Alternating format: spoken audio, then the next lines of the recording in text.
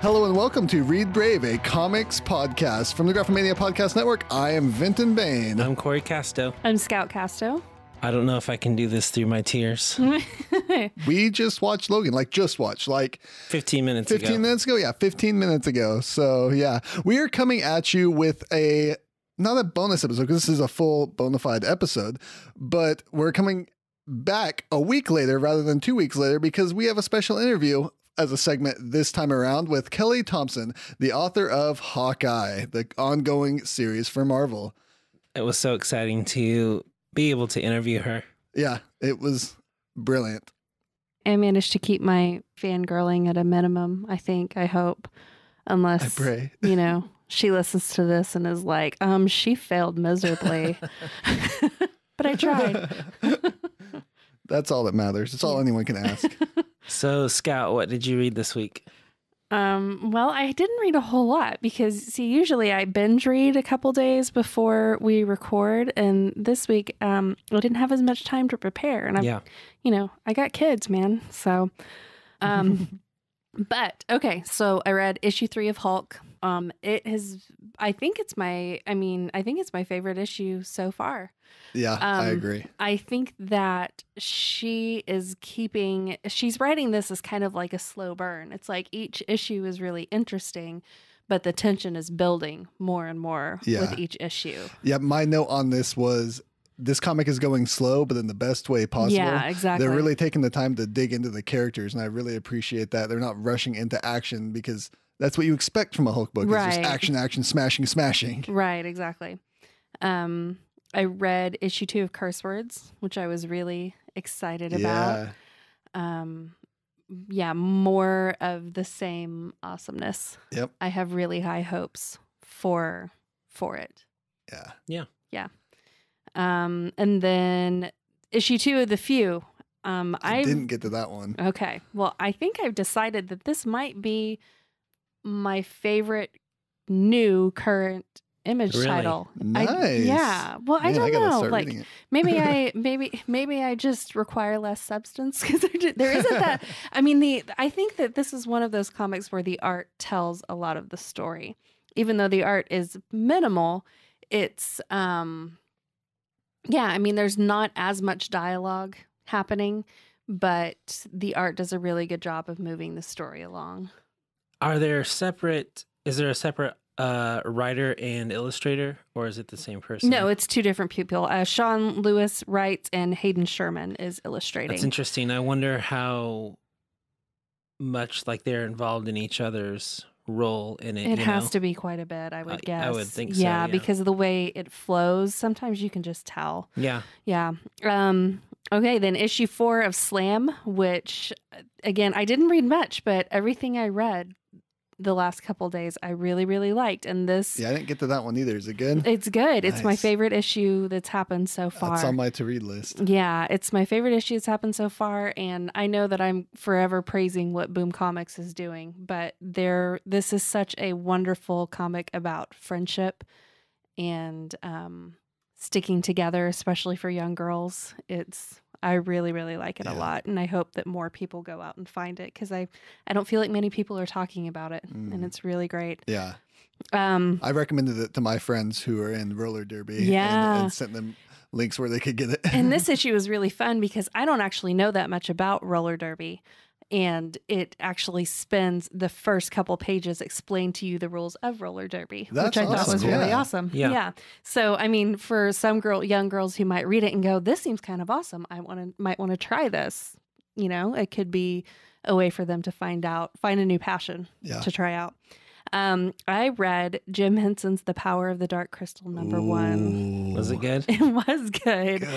I, like many kids, since we're still kids, guys, many kids our age, grew up watching the movie. And it was, my sister was super into fantasy.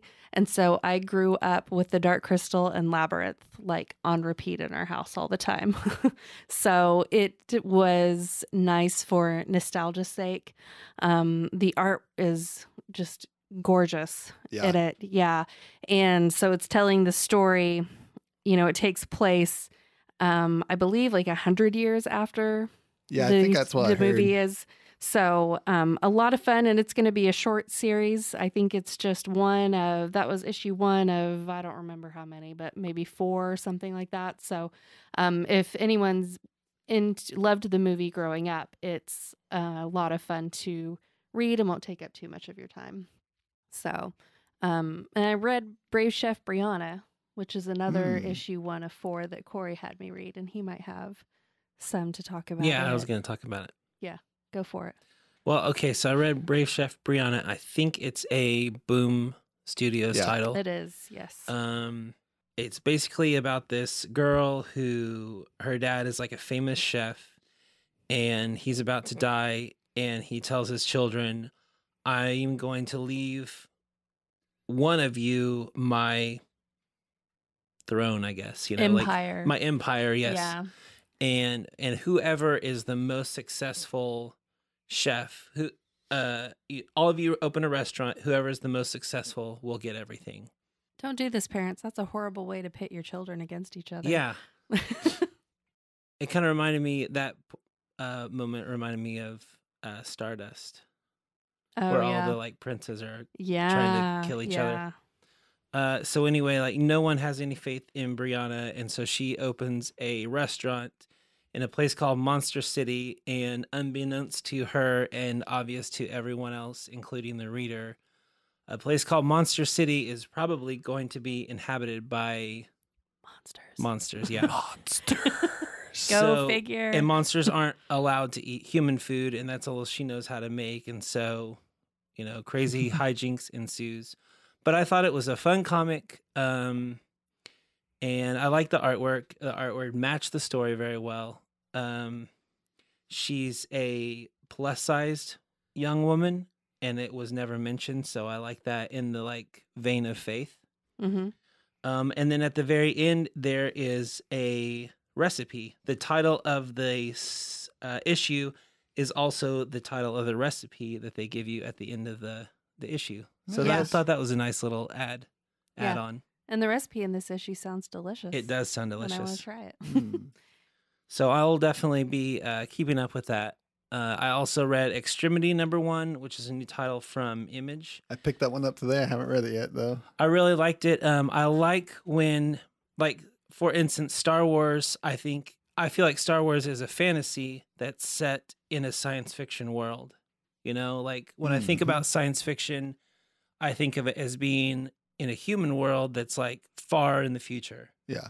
But this is like Star Wars in that it's set in some kind of what you feel like is a futuristic society, but when you read it, they might as well be like, you know, wearing chainmail and having swords and stuff. Right, yeah. But I really enjoyed it. It was really good. I'm looking forward to reading more of it. I also read #1 of Animal Noir, which is an IDW title, and I wasn't really a fan of it. I didn't care for the artwork. The story was pretty good, but the artwork just distracted me too much. And for what they're going for, like if you like that kind of story, I would recommend checking out Black Sad, which is a Spanish comic that several issues have been translated to English, and it's like the French comics that are like small picture book size. You know what I mean? Yeah. And so I think there are 4 or 5 of those that have been translated into English, and I've loved every one of those. I thought that they were all amazing. So disappointed that Animal Noir was not better than what I was hoping for, but it made me want to go back and reread Black Sad. Vinton, what have you read this week? So I made a mistake. And knowing it would be bad, because never is a comic book adaptation or prelude or anything like this of an upcoming comic book movie good. I've never seen one. I mean, prove me wrong. Send me a tweet or an email. Let me know if you have a great one. But I couldn't help myself when I saw that Spider-Man Homecoming had a prelude comic. And so I checked it out, and you get about 2 pages of original content that explains that video that Tony Stark had in the Captain America Civil War movie of him stopping the car, Spider-Man stopping the car from hitting the bus. And then it goes on from there to just recreate scenes from Civil War panel for panel. Oh my gosh. Exactly. Dialogue for dialogue. Nothing extra whatsoever. And ends saying next Civil War where they're about to fight. And so I'm assuming the next comic is just going to be the rest of the movie in comic book form. Yeah. And it's not even like a good telling you. It's just like, hey, if you haven't watched the movie, you should read this. Everyone's watched the movie if they're interested in this. Come on. Yeah. Like, that's so silly. Why do this? Why? That's all the time I'm going to spend on that. I did read a lot of different of my Marvel stuff that I keep up with. I read Amazing Spider-Man, the next issue that came out, and this is finishing the Clone Conspiracy tie-in parts of the main title, and just really, really predictable, super predictable. Without spoiling anything, I just wish that sometimes comics would let people stay dead and not do this thing. It just gets old.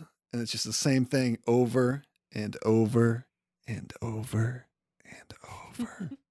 Yeah, you got to move things along, introduce new people or bring new people in otherwise you're just repeating the same story. Yeah. That being said, they released the Clone Conspiracy Omega issue, which there's like, hey, let's just keep pushing this event. And I guess there are things that need to be tied up that they brought up, but really just tie them up in the event and end it. There's no need for this. Hey, we have another number one, guys. No, unnecessary. But this had a couple of different stories tying up different loose ends. And the first one was actually really good. If it was just the first story with Rhino, I would have given it 5 stars. It was wonderful. It was about Rhino losing his wife again and how he dealt with that, and Spider-Man calming him down and talking about how you move on after losing somebody. And it was really just beautiful. The rest of the stories I didn't really care for, and I can't say it loud enough. I do not care about Ben Reilly anymore. It's not the 90s. He died. Let it go. Don't make him a supervillain, especially. I also read Spider-Gwen, continuing the Spider-Gwen Miles Morales team up. It was pretty good. I do like the team up. I really liked that they brought Kamala Khan in and they addressed that Miles hasn't been with the champions, and she was there asking where he's been and what's going on. But the story's starting to make my head spin a bit with the dimension hopping, and it's not really getting anywhere anytime quick, going between 2 different titles, and we've had this many issues and almost nothing has happened. Yeah. So I'm not sure what's going on there, but I do wish they would draw some conclusions. I read the Great Lakes Avengers, the new issue of that, and it was pretty fantastic. I really like Bertha, and this was pretty centric to her. It had her going on to a job where she was doing a photo shoot, and she comes to find out they only want her there so she can be the before and after picture for a weight loss thing. Wow. And they need to do it quick. And of course she's angry about that. And of course nothing is ever what it seems. So things happen, and it's pretty fun. Continues to be a really fun and funny book, and I appreciate that. Another bit of a disappointment I had this past week, I can say week finally and not get it wrong, it makes sense this time, is that I read Champions, the 1.MU, the Monsters Unleashed. Yeah, I forgot I read that one too. Yeah. Not great. I didn't like it either. This super group, this super villain for hire group of teenagers that they introduced here, super annoying. Yeah. Did not care for them. And the Champions themselves felt like they were poorly written. They were like a parody of themselves, tripping over their own feet left and right, like they have never been on the Avengers. Yeah. These are superheroes. They know what they're doing. They're kids, but they're not fumbling idiots. Come on. Yeah. I just didn't appreciate the way it was written, and that I'm being too negative for the show probably. Well, here's I wanted to stop you for a moment because I feel like we've all read not the complete run of Monsters Unleashed, but we've each read a couple issues, and we were underwhelmed, I guess. Mm-hmm. And I was really looking forward to it because who doesn't love monsters, And combining monsters with the Marvel Universe was really exciting. And so then this week I saw that there's going to be a Monsters Unleashed title that's ongoing. Like a Monsters team. Yeah, an ongoing. And so the feeling I felt was like in the movie A Christmas Story, when Ralphie gets the decoder ring and like it says drink more Ovaltine. Perfect analogy. I was like, are you kidding me? This whole thing has been a commercial. a commercial for a new comic book. And like the cover of the comic book is like four monsters giving a thumbs up on there. Like some kind of, I don't know, ridiculous, I don't know, something ridiculous. Garbage comic. Yeah, garbage comic. It was like when they put in a comic for like Frosted Flakes or something, and the like Captain America's on the front, like giving a thumbs up and eating a bowl of cereal. I just felt so betrayed by Marvel. Yo, dog, I heard you like gimmicks, so I put some gimmicks on your gimmicks. Yeah. So I'm pretty, except for Man Thing, written by R.L. Stein, I'm done with you, Monsters Unleashed, and all you monsters. You can be released. As far as I'm pretty concerned. excited about Man Thing by R.L. Stein, though. Yeah. Let's be honest. And I haven't read the new issue of Monsters Unleashed, and I did kind of like the last one, but definitely this is the only tie-in I read, and if they're all like this... but here's my biggest disappointment about it is that this team that was introduced, I was like, okay, this is just for Monsters Unleashed, this weird super teenage group that just happens to be here and be more trained than the Avengers somehow, even though they are super young and villains that have no training whatsoever. But they're going to be gone because this is just, a point, whatever. It has nothing to do with the regular series. But then the regular series comes out and it's kind of a prequel to this, introducing them into the main series and how they're going to be the big bads for a while, apparently. And half, I love Champions. I'm going to keep reading it. Half of the new issue of Champions is just this supervillain teenagers tormenting two homeless people.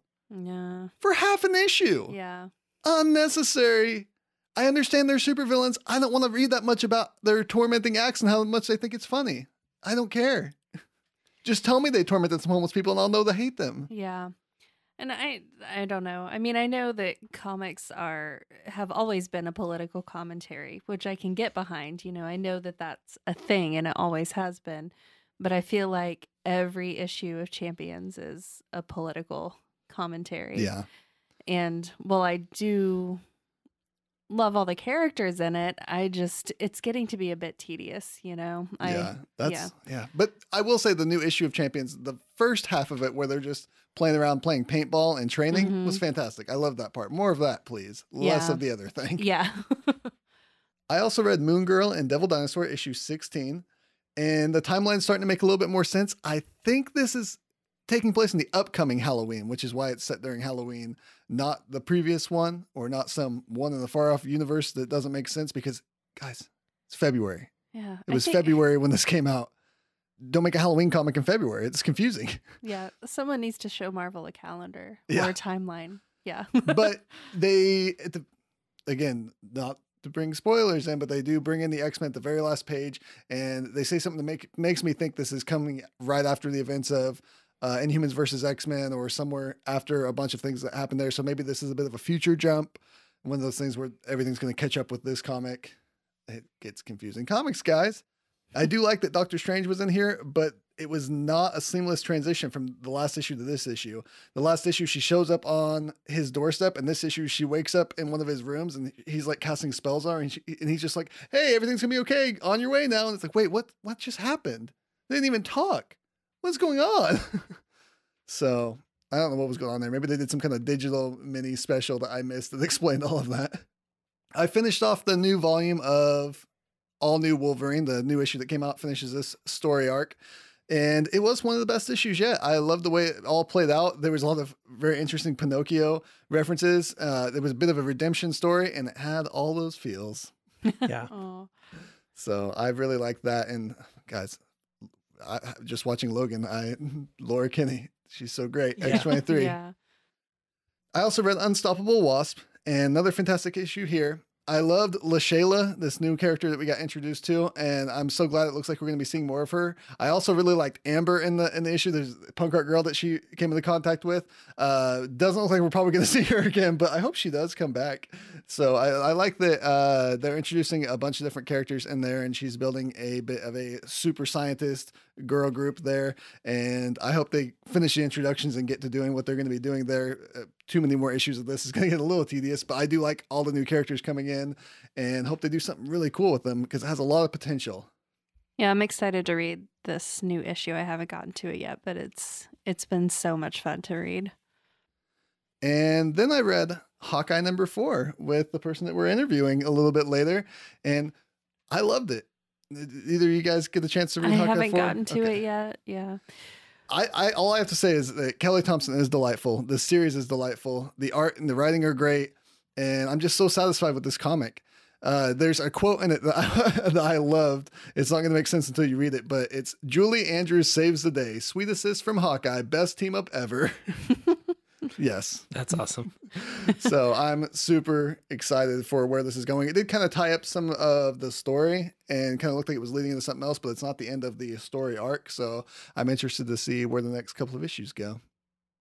Aside from Marvel, I tried out a new comic, #1 called Sun Bakery. And this is a Image title where it's going to be a bit of an anthology, but it's all done by the same artist and author. And he's doing multiple different stories, combining some of the more Asian manga influence here from the old Shonen Jump comics, getting some influence from there. And I liked it. I don't know if I'll keep going with it. It's not really my style too much, but it was fun and really well done. I liked a couple of the stories a whole lot for sure. I also read the second issue of Curse Words, like we already talked about. It's great. Still going strong. And finally, I read Royal City, Jeff Lemire's new series. It's going to be an ongoing, and he's the artist and the writer for it. And guys, it's so good. I love Jeff Lemire, and this is him in his element. This is him at his best. So I had read something that it was like something to that effect that like it was a return to what made Essex County so good. Yeah, definitely so.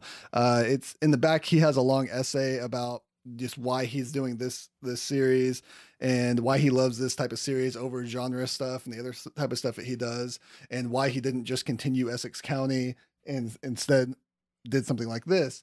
And it's just really cool to hear all those reasons from him. And one of the things he said in there is he's worried because things like this aren't quite as popular as, of course, his sci-fi stuff or his horror stuff or his Marvel stuff, obviously. Mm-hmm. So I would encourage you, I know we're not at recommendations yet, all of you that are listening, please just go put this on your subscribe list, because this is something that should continue happening. And you can't continue a comic unless people are subscribed to it. That's just how it works. You can't wait for it in trade because that's not helping anybody. The comics numbers are built off of how many issues a comic shop orders, and they order issues based off of how many people are subscribing to those comics at the shop. So go to your local shop, please subscribe to Royal City. Also, there's a playlist in the back. He's going to make a playlist for each issue, and he has a Spotify account where you can go and follow the playlist. That's awesome. I didn't notice until I got to the last page. I wish he would have put a little note in the front because I wouldn't listen to it while I was reading. But yeah, that's a really cool addition for me. So I loved that. Were there any tracks that stood out to you? Well, since I didn't know it was there until the very end, I haven't actually listened to it yet. I read it just last night, and I haven't had a chance to listen yet. But looking over the playlist, there's a lot of new music on there I'm not familiar with, so I'm really excited to hear some new music. That's cool. Okay, so I wanted to mention I read Super Sons on your recommendation. Yeah. And you know that like online comic image that's like, I guess. That's kind of how I felt about it. It was good. It was a lot of fun, and you had very high expectation, I had very low expectation, and we were both pleased. Yeah. So it was good. Well, I'm glad you were pleased with it. I'm sorry it didn't blow your mind. It didn't blow my mind either, I guess. I think it achieved what it had set out to do, was to be an entertaining comic. Yeah. And everything like has its place, and you're not going to get like a high-minded comic from everything, you know? Right. Well, and on that note, we're going to now go to our segment, interview with Kelly Thompson. And when we come back, we'll talk about some no-spoiler thoughts on the movie Logan and give you our recommendations. So until then, enjoy this interview with the wonderful Kelly Thompson.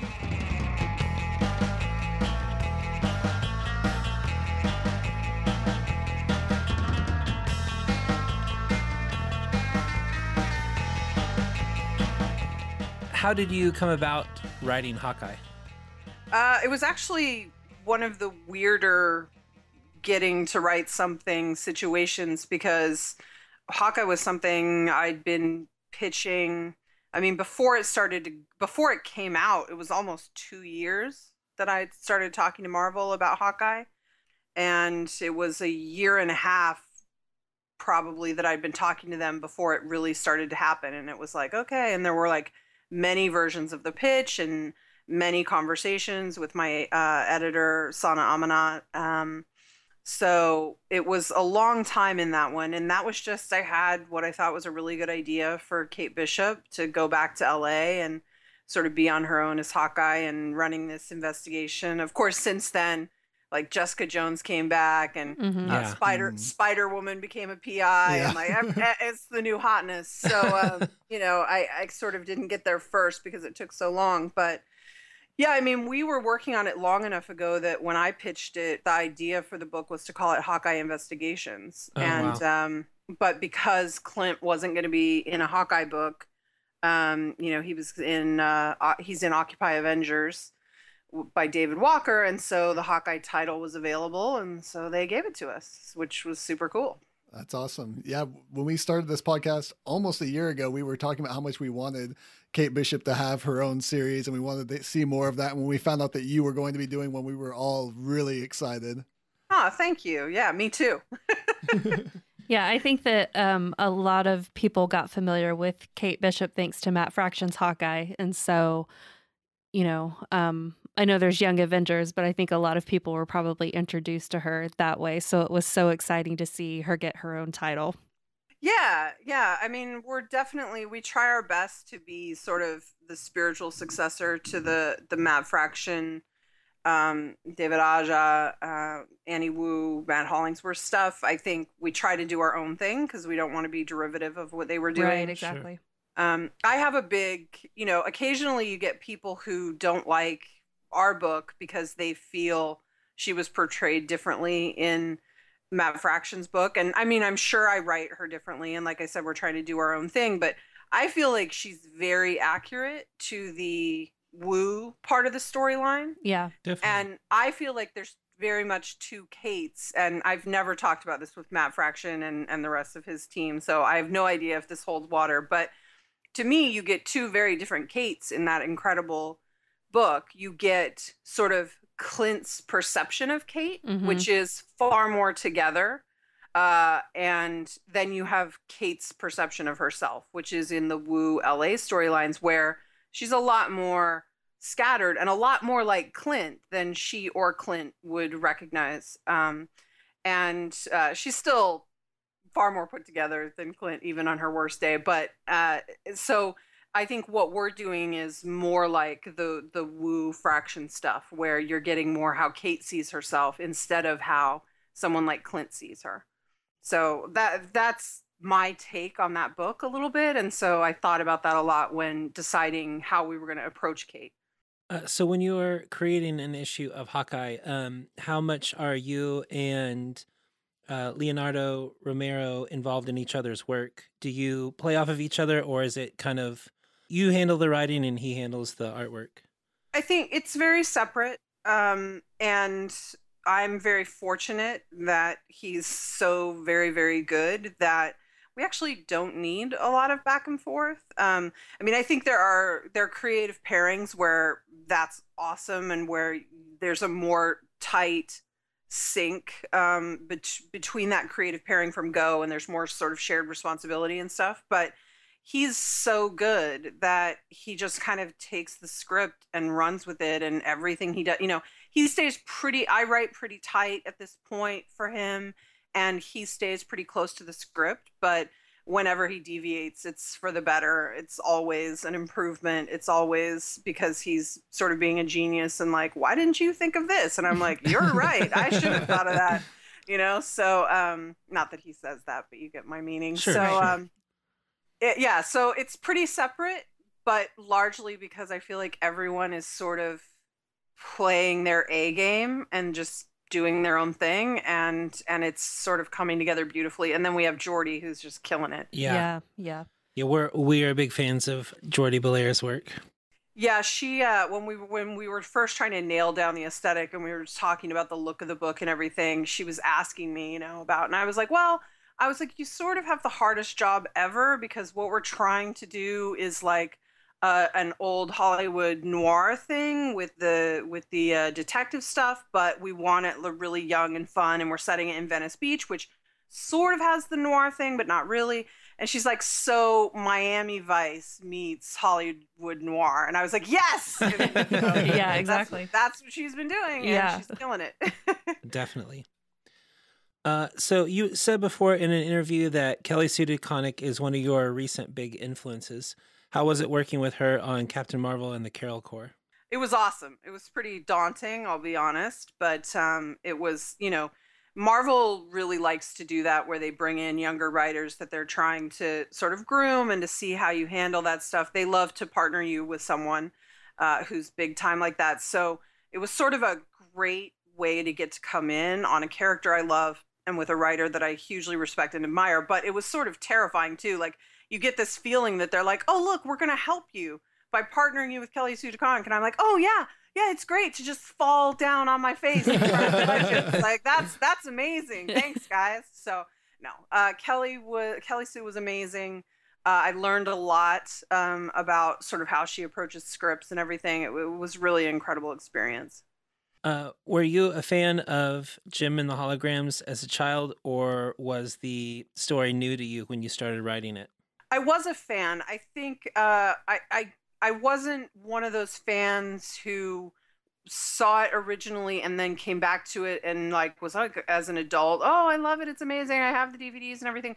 I watched as a kid, I loved it, and I think I wasn't even really aware what I was responding to about it as a child, which I think in retrospect is obviously that it was just wall-to-wall women, and that it was not just an action show like G.I. Joe and all those other shows I was watching, but it was also about fashion and fame and these interpersonal relationships. And it was really different than sort of anything else that was on at the time, even though it sort of swam in that same pool. And so, yeah, I was a big fan. When we were trying to pitch the book, I did a marathon rewatch of the whole thing. And so I try to bring as much from the show to the comic as I can. And I think we've done a pretty good job of merging those two. Definitely. Yeah, you definitely have. I mean, I was born in 1980, so I was the perfect age for it. And I can still remember, actually, I think my daughter has the Barbie doll still in the box, and her earrings used to light up, but not anymore. But, you push the button, they light up. So, I mean, as someone who watched it a lot growing up, it definitely, you translated it really well. Yeah, and kept the spirit of the whole thing. Thank you. Sure, of course. You've also published 2 novels. Would you say that writing novels is more rewarding or difficult for you, or is comics kind of the one that you get more satisfaction from, or are they kind of equal? They're very different. I think, one of the rewards of doing a novel is that you're the only one gets to have any say in anything. I mean, your editor may be sure at some point, but you're completely in charge of that, and it lives or dies based on you alone. And there's something really rewarding and wonderful about that. At the same time, the greatest thing about comics is magical collaborations. Yeah. Getting to work with people who bring so much more to the table, who make you think about something differently. But it's risky. And that is the rough thing about comics. If you, for whatever reason, are not with the right partner, and that just happens in comics sometimes, it's not really avoidable. No one's trying to make bad comics, but sometimes you're not a match, and that just happens anyway. And it can be very frustrating to be putting your all into something and just sort of knowing as you're doing it, it's not going to work out because you're not in the right partnership. It's very frustrating. So I would say, ironically, the strengths are all tied up together. And if you get it right in comics, it makes everything better. And if you get it wrong, you're like, oh, Jesus, I wish I was writing a novel, because then then I'd be in control of this. It is very hard to switch gears. That's been the biggest challenge for me. I mean, my Storykiller book is way overdue, and it's largely because comics has an incredibly punishing schedule where the second you finish a script, you're like, oh, great, I have exactly 2 days where I can get some work done. But you're so tired that you just like, maybe I should just go to the movies instead. And then your next script is due. So yeah. Well, I know we've talked a lot before in the podcast about how stressful it must be to constantly be on and constantly be writing and thinking through these stories, and some comic book fans having this expectation that every issue has to be a 5-star issue, where every once in a while you're going to need to build some story. Things may lag a little or what have you, and how much pressure that must be. Whereas when you're writing a novel, it's one continuous story that you stick through the whole thing, if that makes sense. Comics, if you're reading issue to issue. Totally. Yeah. And I think comics are maybe the hardest thing ever to review, even worse for everyone, for the reviewers, for the creators, for the fans. Yeah.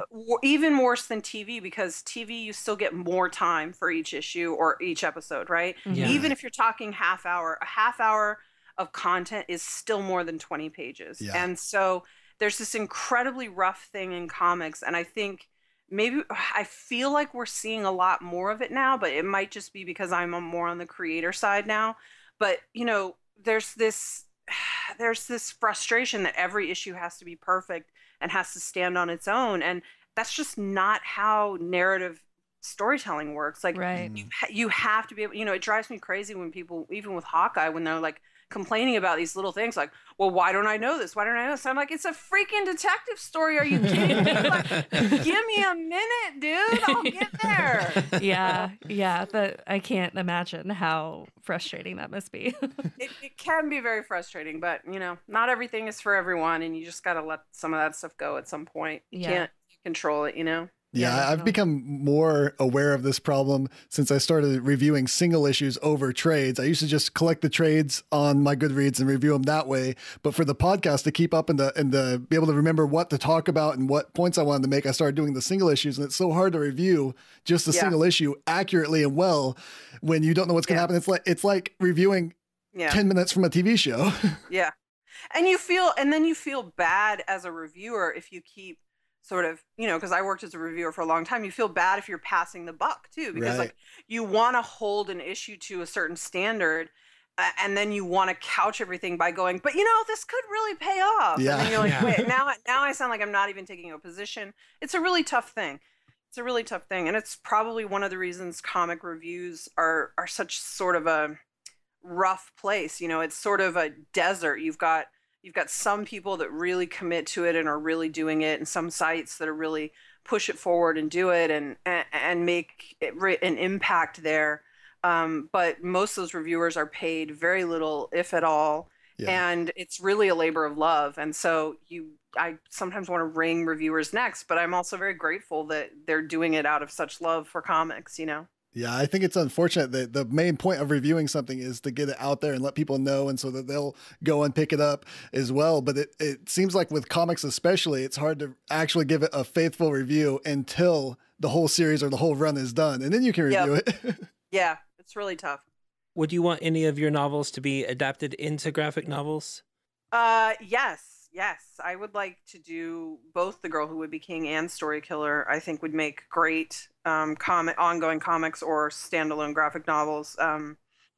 I would love to do both of those things. It's just a matter of time and sort of bandwidth. And more importantly, I think, than anything is artists, especially for The Girl Who Would Be King.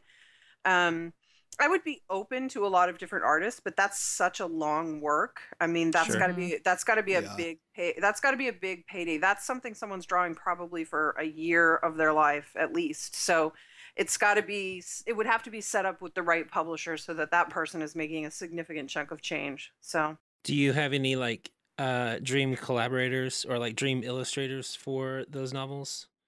I mean, I think, Stephanie Hahn is so, she's so key to the visuals for The Girl Who Would Be King. It would be really hard to say no to her kind of being the dream collaborator. But she does these fully painted, beautiful stuff. I don't really know that she's the right fit, or that she would even think she's the right fit for a 300-page graphic novel of The Girl Who Would Be King. I've always thought it might be nice to have Stephanie working with another artist, and one thing that would be nice about The Girl Who Would Be King is you could very easily switch artists for the 2 character POVs. And as long as they weren't too jarring of differences in style, that might be a nice way to split the workload. I've thought about that a lot. Yeah. So things like that. I mean, maybe, but Stephanie's style, Stephanie would be hard to split another artist with, because there are very few artists with that sort of painted style, and it would be quite jarring, I think. I always want Sophie Campbell to draw everything of mine, but by the way, she just has her own stuff she wants to do. I don't know what's wrong with her. she has her own ideas and thoughts and stories, but it's a real pain in the butt for me. So out of all of the topics that there are that comics do cover, is there a certain topic or story or anything that you feel is underrepresented? And kind of to go along with that, is there anything that if you had the opportunity to write about that you would write about, like a certain topic? I mean, I always want to write about Batman. I don't know if that's a topic, but yeah. I think we all want to write Batman if we're real. I think that's true. I think I do write about a lot of the stuff that I'm interested in already. Powerful women, sort of women getting their power back. Women just being women, existing in the world, whether as superheroes or something else. I'm very interested in nature versus nurture. A lot of things I write about, both creator-owned pitches I'm working on and also, my novels, has a lot to do with destiny. I definitely delve into and swim around in the tropes of Chosen One stuff, but I'm more interested in the idea of subverting that. If there's this destiny, why is it there? How can you fight it? I mean, the whole tagline of Storykiller is fight your fiction, which is all about, yeah, sure, tell me prophecy all day long. I don't give a crap. I'm going to do what I'm going to do. But is that even possible for characters who are sort of legendary, right? I can probably fight my destiny because nobody gives a crap, but can other larger characters who are doing bigger things, can they fight that? Should they? I'm very interested in stuff like that. I first found you through CBR, the article that you wrote, She Has No Head, which I really loved. And ever since then, I've followed you on Twitter and I followed kind of your career, and I've just really appreciated your viewpoint on comics. I just wanted to geek out for a moment since you brought it up. Thank you. It's really hard to find, at least it's getting better, definitely, but it was really hard to find back then, especially that viewpoint in comics. And as a male that grew up reading comics, I almost had no problem with it until I started realizing and seeing from other perspectives. And I was like, oh, yeah, comics aren't okay most of the time, a lot of the time. Thank you. That means a lot. No, I think that's very true. And, I was by no means the only person out there talking about that stuff at the time. It was like, 2009, I think, that I started writing for CBR. And there were certainly other viewpoints out there, but I do feel like that's really a mainstream conversation now. If you're talking about comics, if you're being interviewed about comics, it's just in there. And I feel like back when I was first talking about this, along with a handful of others, it was not something. So there's some real accomplishment there, I think, as far as moving the needle forward. I think we have a very long way to go. But I also think that it's always great to hear someone like you who's like, I didn't even realize this was a problem until I started reading about this and thinking about it. I mean, that's how everything is. Like, that's why books are so great, right? That's why we ingest all this media, is because it opens your mind and it makes you consider things you didn't consider before. I always like to give this example, this Batman. Let's bring it back to Batman. One of my favorite story arcs of all time of Batman is Scott Snyder, Jock, and Francesco Francovilla's Black Mirror book, which is a Dick Grayson Batman story. And if you had ever told me, I didn't want Dick Grayson to be Batman at all. I was adamantly against that. And then here it comes around and it's one of my favorite Batman stories of all time. And if I had closed down and said no to that, what would I have missed? One of his favorite stories of all time for Batman for me. Are there any other creators that you would like to work with? Do you have any dream collaborations? I do. I'm dying to work with David Aja. I'm dying to work with Fiona Staples, which she's so famous now that'll probably never happen. There's 3 writers on Earth that are going to be able to write with her maybe before she's done. And if I was Brian K. Vaughan, I would have her like in a cell somewhere. You have to stay right here. She's too good. I'd love to work with Annie Wu. I'd love to work with Becky Cloonan, although again, like Sophie, she has all her own stories. So a lot of the really talented artists that I would love to collaborate with, I mean, they really just are their own storytellers, so they don't need me. Stuart Amonin is a favorite of mine. Tula Lote, I've been sort of secretly trying to get in there to work with her a bunch of times. But I will spend my whole life trying to get back working with Ben Caldwell again. I feel like those 3 issues we did at A-Force are some of my favorite superhero comics ever. They were just so magical. I love them. I'll spend my whole life trying to get back there. So yeah. Often creators are asked, what advice would you give to someone wanting to break into comics? What advice do you think is important for people to know, but is rarely given or verbalized? Oof, that's a tough question. I think it's just because it's hard. I think all the advice that I don't have anything insightful that's never been said. I have all the same boring, trite crap that everyone says, like, don't give up. I do think that, I think that failure is so seen the wrong way. First of all, anyone that's successful has a ton of little failures piled up in their wake behind them. It's the only way to get to success is through having all those failures. And not only are they key to getting there, but there's something to be learned from each of them. And the more you can learn from them, the faster you can get to the success thing. But then even once you have success, there are still going to be more failures. I mean, all the stuff that you try that doesn't work, it just makes you better. But again, there's nothing new about that. A million people have said that before, and a million people will continue to say that because it's true. Yeah. It's unfortunate that that failures aren't viewed as like badges of honor or like trophies on your way to success, Exactly. If we were smart, we'd just have a wall of failures, like, little moments in time, like pinups. So here are all my rejections. Yeah. They led to this thing because they're a lot more indicative of what you're doing and what's working and what's not working than the trophies, maybe. Yeah. Okay, so here's another hard-hitting question. On your website, the About Me section states, your ambitions are eclipsed only by your desire to exist entirely in pajamas. So you have 2 options for this question.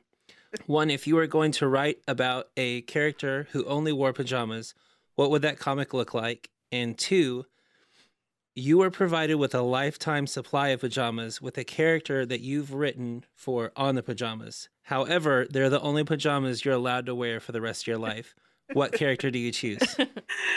Well, I think because my use of pajamas is a little bit false, I really wear what my boyfriend and I call hobo clothes, which are clothes that can't go outside and are a constantly shifting assemblage of like a slightly tattered dress with a sweater over it, or like pants and a pajama top, like a baby doll pajama top, and then a sweater or a cardigan over it. It's like, sometimes they have holes. It's a whole nightmare. So hobo clothes. So since I don't really wear actual pajamas that much, I'm going to go with the first question, in which I would say Kimber Benton from Gem and the Holograms, who loves pajamas, and we made it a whole thing with her, and we gave her a bunch of pajamas, although Pizzazz sometimes gives her a run for her money in the pajama category. So maybe it could be starring Kimber and Pizzazz and just be them in pajamas. I would read it. Yeah. Especially if Sophie drew it. Yeah. Okay, so our podcast is, we really try to make it more about the community of comic readers just as much as it is about comics themselves. So anytime we interview someone, we like to try getting recommendations. So besides Hawkeye, of course, or anything else you've written, are there any other comics that you think everyone should be reading right now? Sure, absolutely. I think Saga is brilliant. It continues to be brilliant. It has from day one, which is really an incredible feat. Yeah. I think that Tom Taylor on All New Wolverine is hilarious and brilliant, and I love it.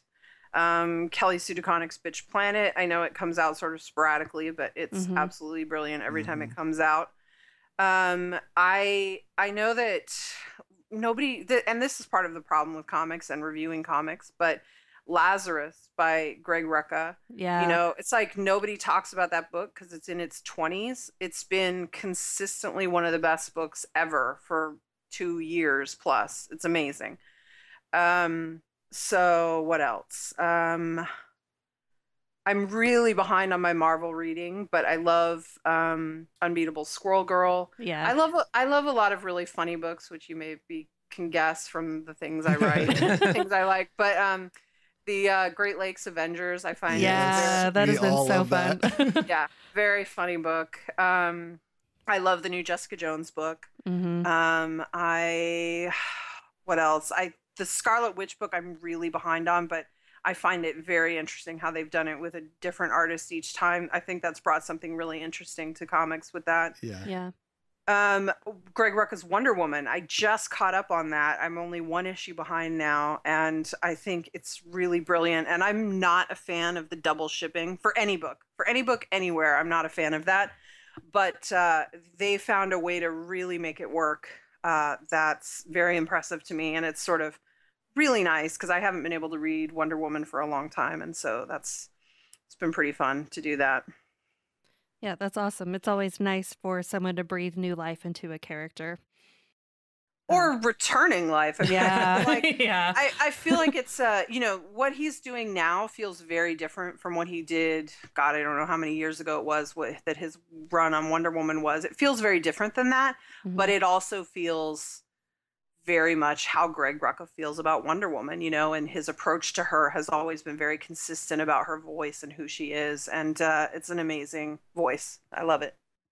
Awesome. Well, I think that was all the questions we had. I had one last question, though, that I didn't think to put on, and it might be a silly question, but I'm going to ask it anyway. Since you're the current writer for Kate Bishop, if they were going to do like they're doing with so many other Marvel characters and make a show or incorporate her into a movie, do you have a fan casting? I'm asking on a personal level, I think, because I'd like to know who you would cast. I don't know. I mean, I do like to think about casting, but I tend to only think of casting for my own stuff just because I know I know a lot of people would like to see Kate Bishop. I usually see as a woman of color, but usually Asian, sort of non-specific Asian is what I see people saying, which could be interesting. I mean, certainly I love to see diversity, and I don't think Kate Bishop is a character that has to be white for any reason. Right, I mean, exactly. There are certain characters here and there that do feel that way for whatever reason, but I don't see it for Kate. So yeah, I don't know. I've seen before the girl. Ironically, I've seen both women from Teen Wolf mentioned before. I forget their names. Arden is maybe one of them, and then there was a girl who played an Archer, but she's maybe a little old to play a young Kate now. Yeah. So yeah, the answer is really I don't have anyone specific, but I sometimes see rumblings, and they always seem pretty good. Yeah. What people are saying. Yeah. Awesome. I think our collective fan casting has always been Aubrey Plaza. Oh, well, I mean, but that's a totally different kind of Hawkeye and one I could completely be behind. Yeah. That could be really fun. Yeah, but it could be fun. That's a very specific thing. But that said, that could really work with sort of the Hawkeye investigations. Right. angle. Yeah. Right. With sort of less actual superhero stuff. Right. That could actually work a lot. I just, as much as I've been flattered to see a lot of people saying that our book would make a great TV show, and it would make an amazing one. I just can't imagine they would let us be out there, some version of us be out there when Jessica Jones is the only other female show out there and she's a PI. So yeah, that's very true. I don't hold out a lot of hope that it's going to happen, but maybe. Yeah. Well, do you have anything that you want to plug? Let's see. Everything? I don't know. Hawkeye is coming up. We've got Michael Walsh is doing guest art for 2 issues for our Jessica Jones arc. That starts with issue 5. Issue 4 comes out in a couple weeks, I think. So issue 5 will be out, I guess, in late March or early April. And Michael's doing a great job on it. That's still, Jordy is still coloring, so that's great. And let's see, Mega Princess has got its issue 4 just came out this past week. The last issue will be out next month. And we've got some very exciting news coming for Gem and the Holograms and the Misfits. I think that's going to be next month. Maybe even at Emerald City Comic Con they're making the announcement. I'm not sure. Awesome. Yeah. So, and then I've got a couple really cool things that are coming, but nothing I can tell you about them. That's always the case. Yeah, I bet. Where can people find you online? The best place to find me is usually Twitter, which is at 79 semifinalist. And then I've got a Tumblr, which is 1979 semifinalist. And the website is the same, 1979semifinalist.com. Well, Kelly, thank you so much for taking the time to talk with us today and answering our questions for us. Thanks so much for having me on. I had a great time.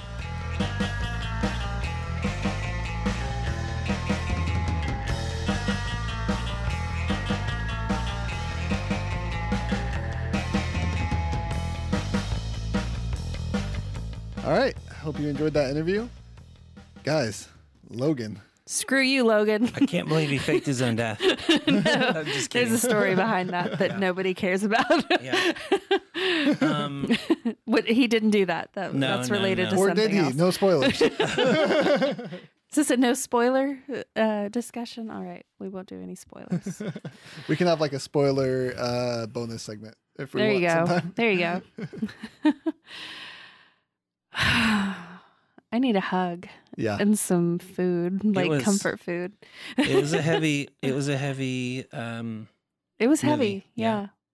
Which I think that just from watching the trailer, though, people will know Right. What to more or expect. less what they're in for. Here's the thing, though, is watching the trailer, I was led to believe that it was going to be violent and it was going to be sad. It ended up being about twice as sad as I thought it was going to be, and 3 to 10 times as violent. Yeah, it was really violent, guys. So don't be like the people sitting in the row with us who brought their small child to the movie. Yeah. Don't do it. Not a movie for toddlers. Mm-mm. That Please toddler don't. was vocally interacting with that movie, and I'm worried about what he's going to grow up to be. The good side is that Cory and I, our 10-year-old son, was like, "Will you let me know if I can watch it when you get back?" And the answer is no. Yeah, the good news is it was an easy question to answer. The bad news is no. No, not for another like 10 to 15 years. When you're 25. Which he still hasn't seen Deadpool and is really sad about. So. Yeah. But you can't. A 20-year-old, a 30-year-old can't even. But guys, watch I Deadpool. would maybe let my kid watch Deadpool before I'd let them watch Logan. Really? Well, I don't know. They were both pretty brutal. Yeah. But it's like, Deadpool had a okay, lot but of here's the thing, guys. innuendo. Deadpool was more stylized violence. That's true. Logan was legit. Yeah, like they're not cartoonily no joking around with the violence. No. So, but I mean, it's not, and I don't want that to deter people from watching it, though. It was beautifully done. Yeah, yes, oh man, absolutely. So wonderful. And I was reading the trivia on IMDb and read that the director is going to be releasing a black and white edition, just like they did for Mad Max. That's cool. But I mean, I kind of have mixed feelings about that, guys, because I feel like I didn't watch the Mad Max one because for me, most of the beauty of Mad Max was in the coloring Yeah. and everything. And I feel like Logan, it was a little bit the same way, you know. They did such a good job of making Logan look sick, and like whoever did the makeup in this movie was incredible. So I don't know. just gotta say that any excuse to watch it again. So I'll watch the color one, I'll watch the black and white one. Right. Hopefully they'll have like 12 different commentaries. Yeah. And a million bonus features and an extended cut. And yep, I'm hoping for all of it. Give me like a 20-disc Blu-ray set. I'm buying it. Life savings goodbye. Yeah. Like I have life savings. What a joke. Yeah, Hugh Jackman and Patrick Stewart, as always, incredible. But oh my gosh, Daphne King, the kid who played Laura. Yeah. You guys. Man. She's going Acting places. Skills. She is going places. So, yeah. And I also have a strong desire to go home and hug my kid. Yeah. So. Me too. And I don't even have a kid. Yeah. Cory, I feel like we're monopolizing everything, but do you have something to add about how awesome it was? I really enjoyed it. And, I've over the last, I guess it's probably been about a year and a half that All New Wolverine came out, and I've really enjoyed that. And so I was most excited to see Laura Kinney in a movie.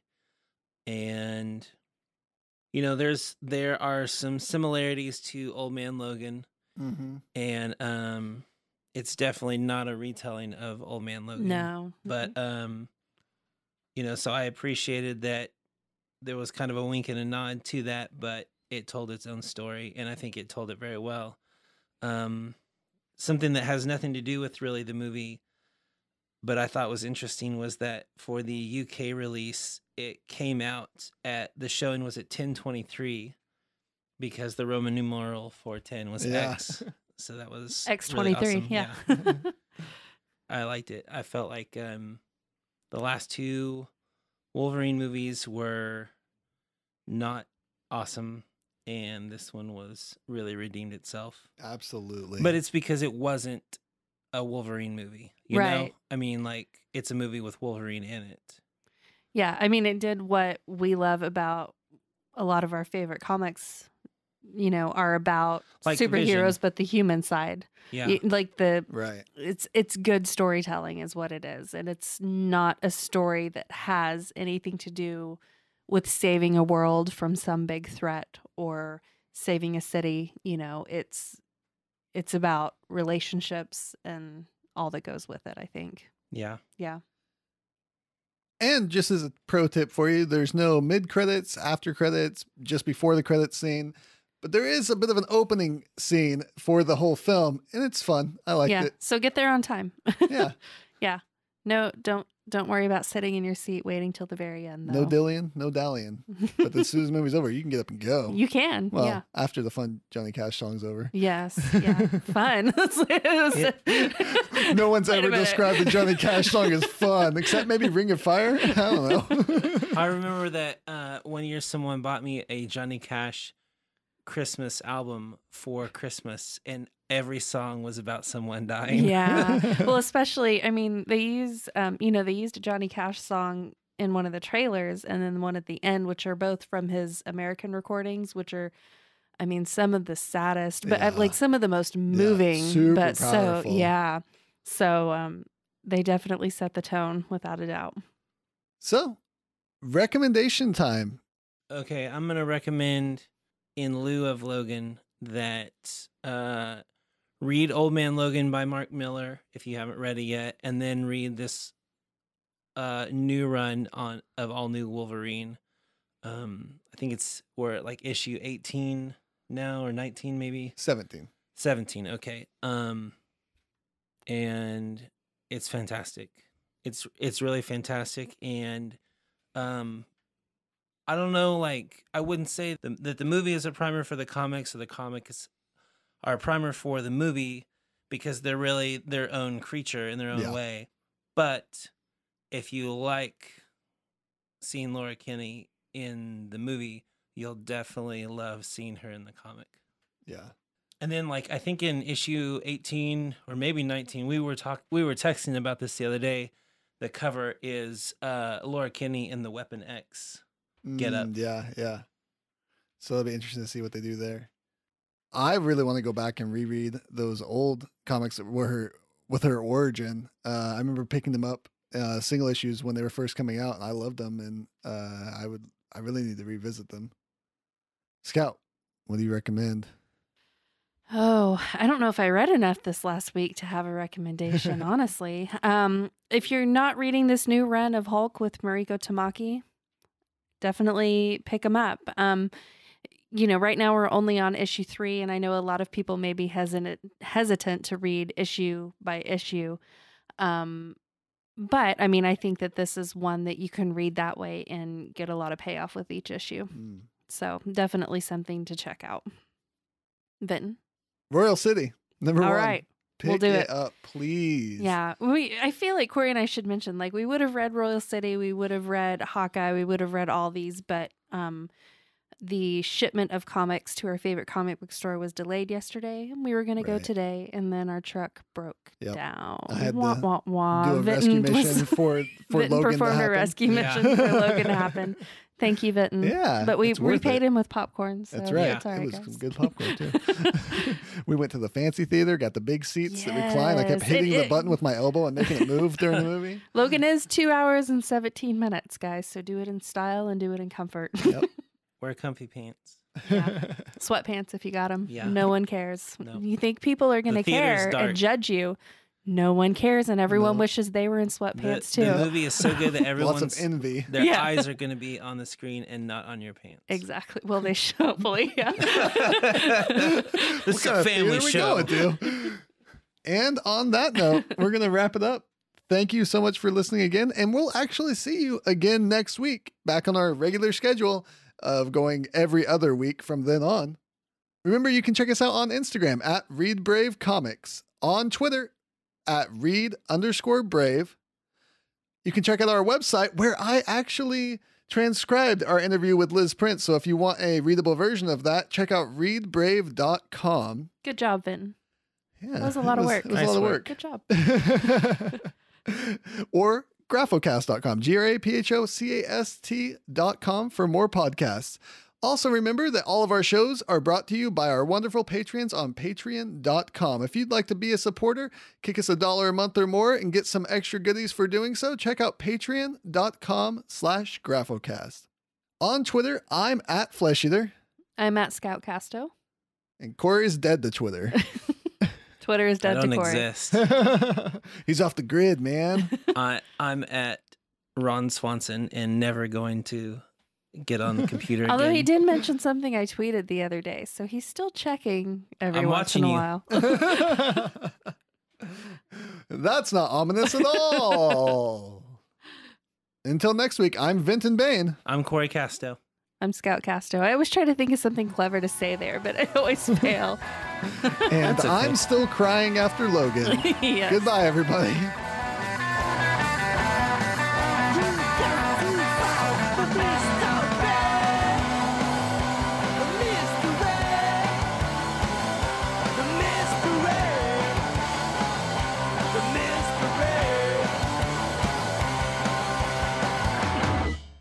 This has been a Graphomania production. If you would like to hear more podcasts, go to graphocast.com, graphocast.com. Follow us on Twitter at Graphocast and like the Graphomania page on Facebook for news and updates.